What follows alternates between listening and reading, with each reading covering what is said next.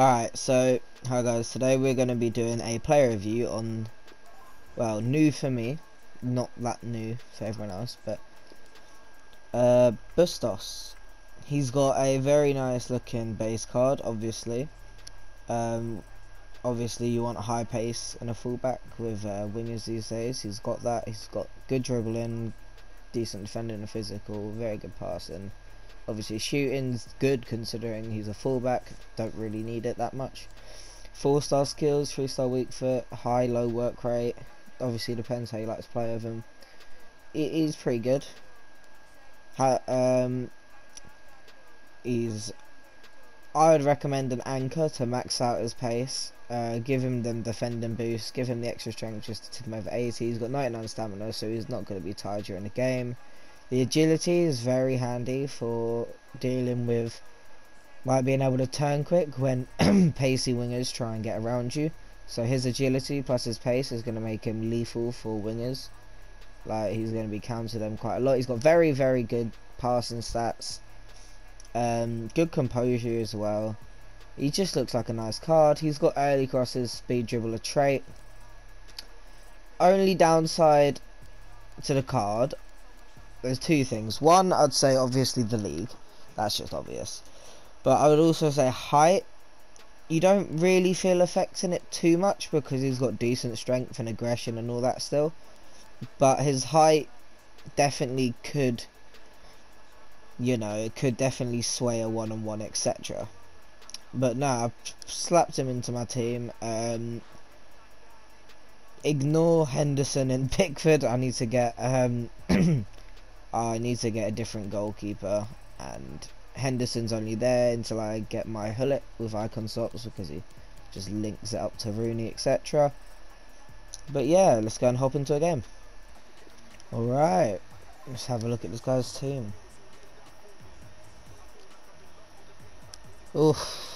It's a nice team, but it's beatable though. It is beatable. Nice team still though. Ooh, the only downfall to this team in my opinion, obviously they could play better game, is his left side with Costa and Kolarov. I mean Kolarov's actually quite good. I've used him more towards the start of FIFA. And we have a foot rivals match coming up for you. So many storylines, Lee. Hi Derek, thank you. Well, both managers will be reminding their players how important it is to start off the game really quickly. Really attack the opposition, put them on the back foot, see what comes of that. Hopefully we get a good game. Keeper did his job to begin with. So the initial 11 for the home side. But here we go, here's a chance to see Bustos. Yeah, one central striker, Derek. The width comes from He's the got who will stay high and wide. a lot of Very narrow pace. midfield, There you go. back four. Yeah, he's got a lot of pace, which does help him a lot. And the aggression definitely makes him, you know, the aggression obviously means he is going to be going for the ball a lot more. Even, you know, he's got a high low work rate towards the attacking. He is always going to be going for that ball. As you saw, he got the ball again there. He's actually making an attack. Because he's got good enough stats to actually get up front if necessary. Like, look, he's doing the dribbles, getting the ball up front.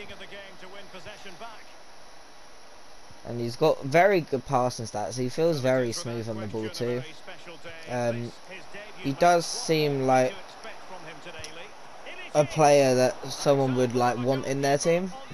But the only situation when doing his SBC, it's quite hard to do because he doesn't really have a price, in the sense it's more of whatever you can get it, because these players are like not extinct, but there's not as many of them making, you know, making how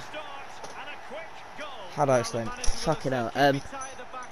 Basically, because they're hard to find the players, you could end up getting the SBC like for only like 60k, because some of the players you can get for a few hundred coins. But a few of the players I had to buy for about 8k, or even one of them I had to buy for 10k because there's only two on the market, both for 10k. That's the only issues you really have with doing the SBC. You don't really, the packs aren't worth it. They're nothing to do with packs. You wouldn't want to do this SBC specifically hoping the packs would give you coins back. I mean, the best thing I got was a board, and it was Ramaganoli. The packs are, you probably overall get about 10k back, so I mean it's still good considering that the SBC isn't that much in itself. It's only like 80k to 100k. Go on, Bustos. Good challenge from him there. That was a good goal, to be fair to him. But no, I do recommend this card. It is a pretty nice card. Ooh, come on. Bustos being really solid this game. He did have one muck up where I could tell it was from his height and a little bit of a lack of strength due to his height, but